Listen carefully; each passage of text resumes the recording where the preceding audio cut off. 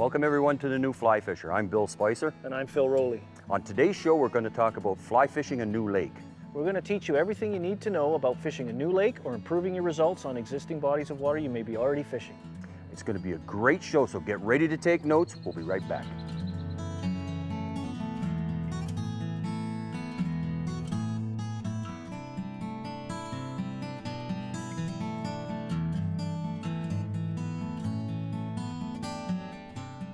Let him go back to live another day. Oh, baby! Look at that fish.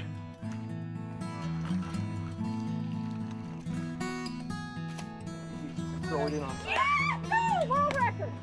We talked earlier about having the optimum conditions. Here we've got perfect conditions. This is a good example of the family Heptageneidae. This is why you need a lot of backing.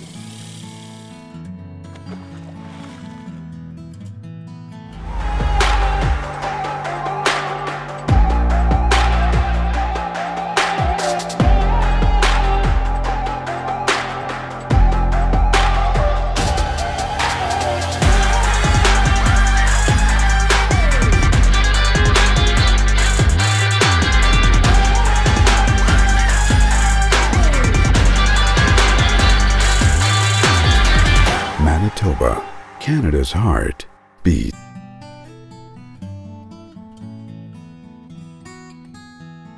On today's show, the new Fly Fisher crew is fishing the Parklands near Russell, Manitoba. This area is renowned for its plentiful and abundant lakes filled with huge trout. Best of all, most of these lakes are within an hour's drive of each other with easy public access.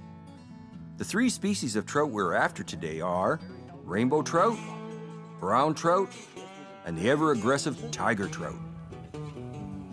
Just wait for it to swim.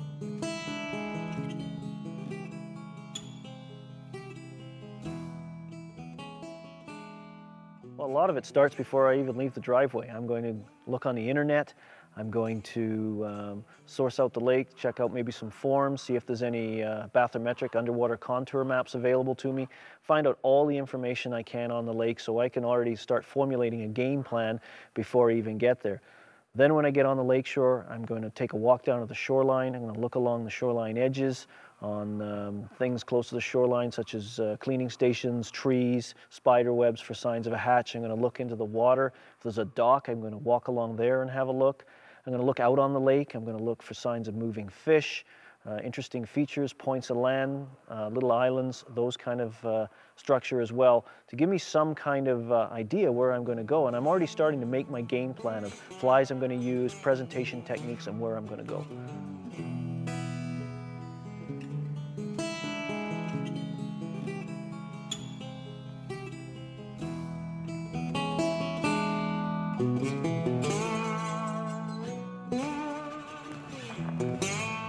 Nice of me to position the truck like that, isn't it?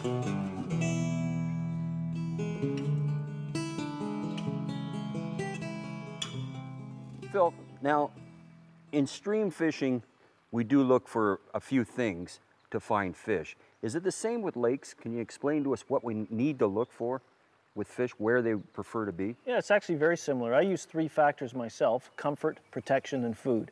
And comfort are those things like water temperature, weather systems. These are things that put the trout on or off the bite. Then there's protection, which maybe in a river or stream behind a rock or under an undercut bank, those kind of things. In a lake, it's things like riffled water, algae, a proximity to deep water, those kind of things. So a lot of structure-related stuff in that protection as well. And then there's food, and that's what, as fly fishers, obviously, we're trying to imitate what they eat. So we need to put our flies where the food sources are. And that's generally water less than 20 feet deep, and that's because of the sunlight penetration, which stimulates weed growth, which then becomes the home base for all the insects and invertebrates and bait fish that trout prey upon. And we actually look for prime lies, and that's something that contains comfort, protection, and food. And in still waters, for me, it would be a weed bed adjacent to deep water, such as a sunken island, or the edges of a weed bed as it drops off into deeper water. Those are going to be real trout magnets and places we want to probe thoroughly with our flies. And there's a saying on streams, when you're comfortable, the fish are comfortable. Exactly. So, you know, bright, hot days, likely you're going to have very slow fishing. Yeah, or you're going to have to move to deeper water. You're going to have to adjust. You can't come to a lake and just assume because at this time last year they were in 8 feet of water. Conditions can be totally different, and a bright day with little or no wind, it's going to drive them deeper. They're going to feel less secure in coming into the shallows. So you've always got to be versatile. You can't come to the water, whether it's a river, a stream, lake, the ocean, with a preconceived idea of what's going to happen. You've got to be observant and be versatile and play the hand that you're dealt. Arch, that curved profiles. It doesn't sink straight off the end of the fly line. So we need that 25% longer leader to allow our flies to get down there. And wow, this guy's woken up. So I'm going to get all this line up off the carpet here. Quickly get them up. Fish is running towards me. I want to stay tight to the fish. So if he runs in, I stop. Don't lose concentration on the fish while trying to get your fly line up, but you want to try and clear the deck if you can so you don't accidentally step on things or break a fish of a lifetime off. Now we got him to the reel, and we'll just battle him from here. Pull him up from the depths. And we'll keep him away from the anchor rope. That's why on this boat, my anchors, I'm positioned when I anchor, I actually have the anchors trailing out behind and tried to do my level best to fight the fish out in front, and that minimizes the chances of a bad encounter with the fish running in around the anchor rope. And again, this is another very nice tiger trout. They're really starting to really respond to this chironomid. Funny, some of these look, you can almost see the more brookie in them, and the other one you can see the more brown in them. So this one's, oh, this is a nice one. This is a very nice tiger.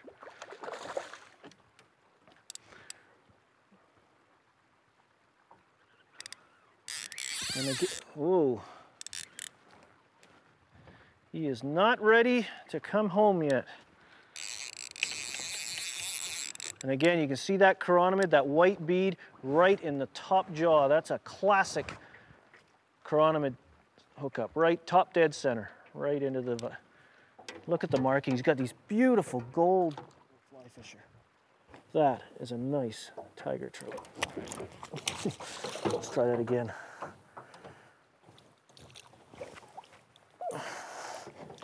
They're slippery little things.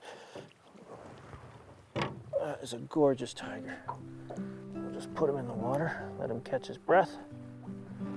That one there is a good 20+ inch tiger.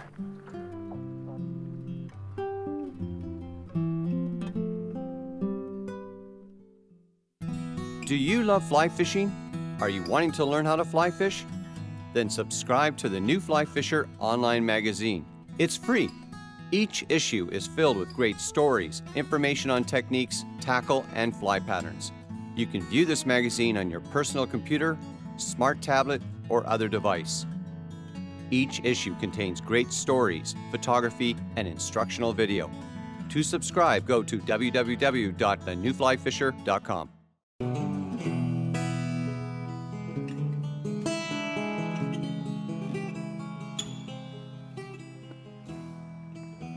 Strong fish. A dead slow twitch on this fly. Bob just handed it to me. It's his own design.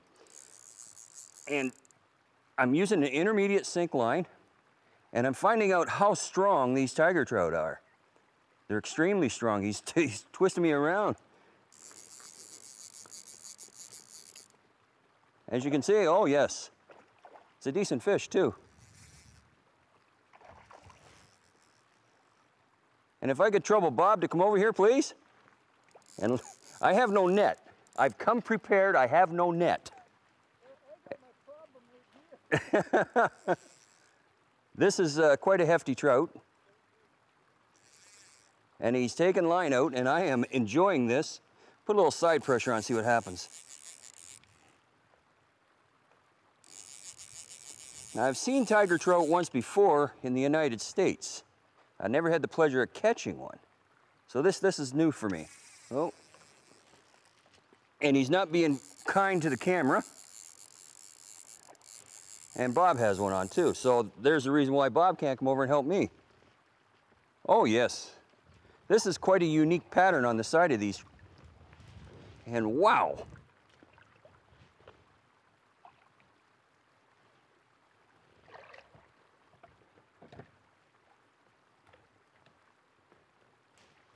And I shall wait patiently for Bob to come over here. Now we got to get within camera.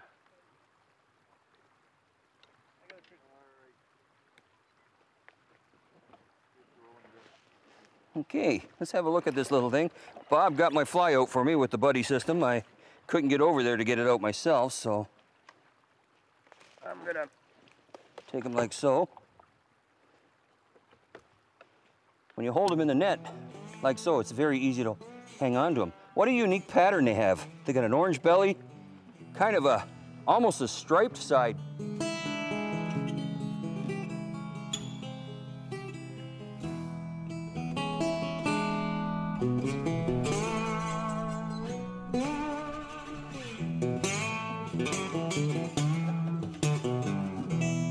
Just a little guy, but quite often they'll smack because it rises. It's like Sawyer's induced take. Okay. So we've got another tiger on here, little guy, not too bad. And how I got that is fishing a method the English perfected and Europeans called the hang. And as you bring in your fly up, I just let it pause and I lift the rod slowly with the leader, and the fish just smacked the fly just as it was hanging there. As that fly rises, it's almost too much for the fish to ignore. It's kind of like a fish. We'll get that out, see if he's, whoa. Yeah, can I got it, because you know. Yeah, hold on, I just got to get the fly out of the fish. There we go. And here we go. It's not the biggest tiger in the world, but these things are sure aggressive and full of spunk and just some really unique colors. Whoop! And kind of hard to hold on to. So we'll give another cast in that area again. So again, the hang. Hold on. I got a fish here. Oh my God, look at that. Well, this was different. I just finished releasing. This is an aggressive species of fish. I just finished releasing that one fish. The fly is hanging. I go to pick up my rod, and all of a sudden it's bent. There's a weight on it, and the fish has come in and smacked my little nymph. Sort of a caddis pupa, generic looking pattern. I'll show it to you in a second, but these tigers are so aggressive. That was just hanging there. Oops, he's buried it right into his, these, when they commit to they're almost like a salmonid equivalent of a pike. You can see that beautiful coloration right there. And we're getting, this lake's reputed to have them well over 20 inches, so I'll be excited.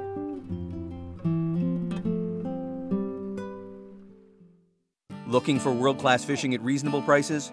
Want the best of bass, brook trout, pike, and walleye fishing that is easily accessible? Then come to the Algoma region in Northern Ontario.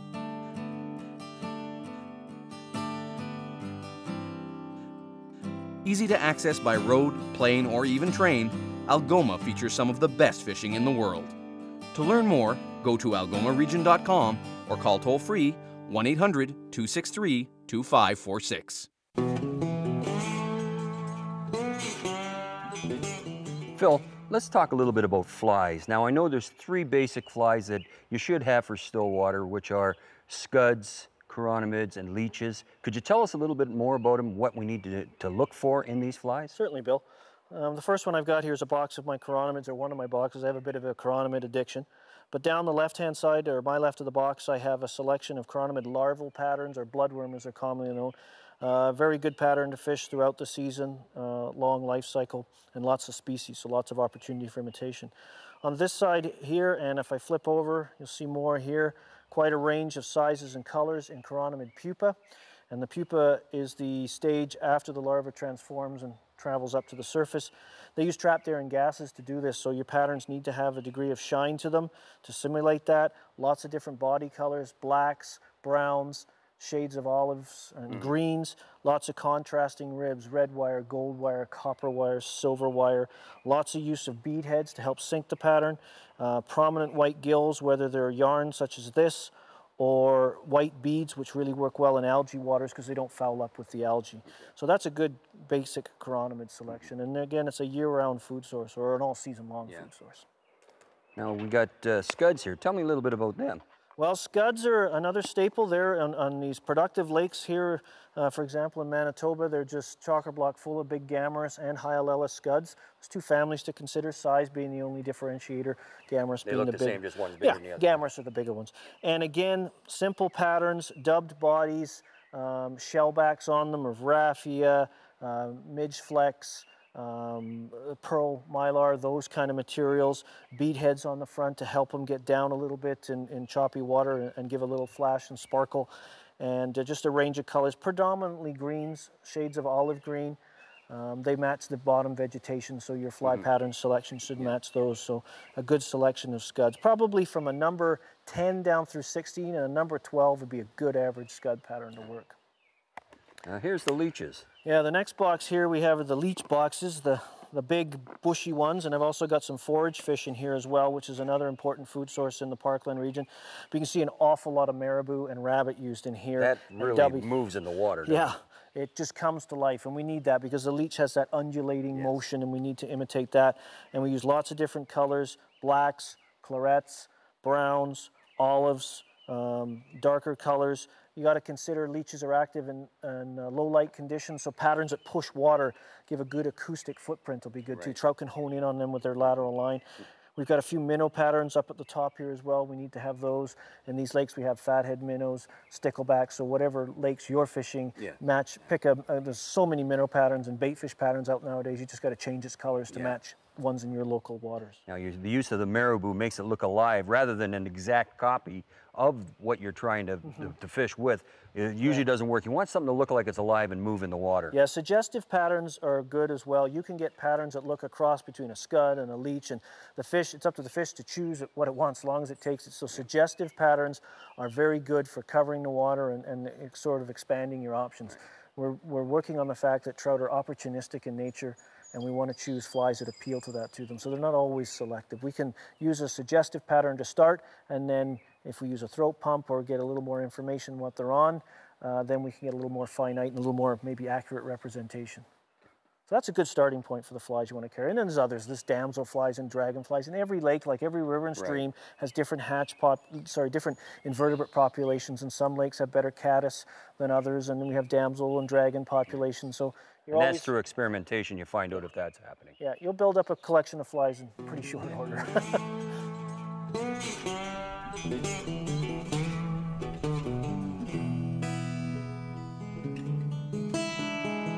In addition to water temperature, other comfort factors to consider include barometric pressure and the effect of cold fronts.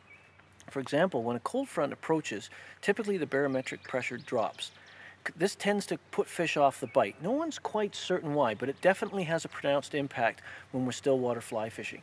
One of the tactics I found to be successful is to move from perhaps shallower waters where we're working our flies in say 10 or 12 feet to the edges of drop-offs, or perhaps out into deeper water, say even into 18 or 20 feet. Here we use slow sinking lines, attractor style leech patterns, and try to prey on the trout's naturally aggressive predatory nature to be successful. Other things to look for as well affect oxygen content. We talked about temperature doing that, but springs, weed beds, these all give off oxygen. Springs, underwater springs, cool water has a good dissolved oxygen content. Weed beds, because of photosynthesis during the day, plants respire, taking in carbon dioxide, giving off oxygen. This will attract fish to weed beds as well. So those are some of the comfort factors you need to consider when you're trying to find trout in still waters.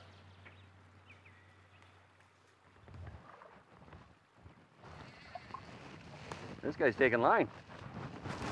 Very good.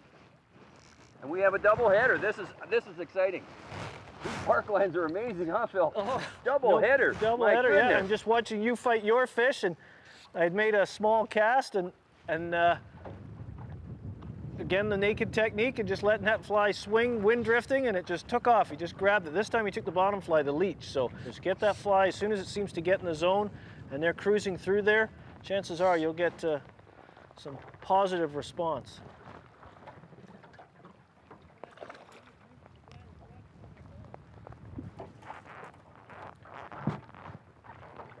Nice fish, Bill. Thank you.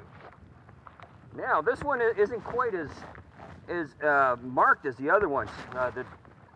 It looks like there's a blotchiness on the side. These are quite unusual looking fish. Very, very good. This one's about, I would say, about 18 inches. The opposite of Bill's fish, I've got the probably one of the more colored fish colorful markings of the day. And again, he took that, I thought he took the leech, but he took the black and red chironomid again.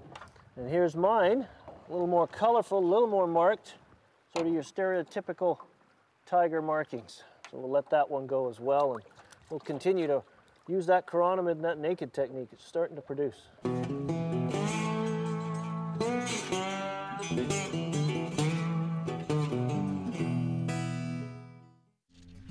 Fish on with the indicator. Just saw that draw under, and we have a fish. We're not sure which fly it took yet, but it feels like a good fish. And again, that was just using 12-inch pull to pitch those flies up. There's a number of different techniques you can use when you're fishing the indicator. You can fish them static, just let them sit. Or you could slow hand twist retrieve. This one's really bulldogging. Or you can use what we're doing today, because the fish are very active, that 12-inch pull, and then let it sit. And that's exactly what I did on this fish, is I pulled on the line, drew that indicator toward me about 12 inches, let it settle. No sooner as it settled, and boom, under she went. This looks like a pretty good little tiger. Oh yes, this is a very nice tiger. He took the leech. We have a very nice look tiger trout here. And again, we may want to consider some line management here, just so I don't accidentally step on the again, my primary concern when fighting this fish is stay tight to him, especially with these barbless hooks. Any kind of slack and they can exploit that to the maximum. But that's a really nice tiger. There we go.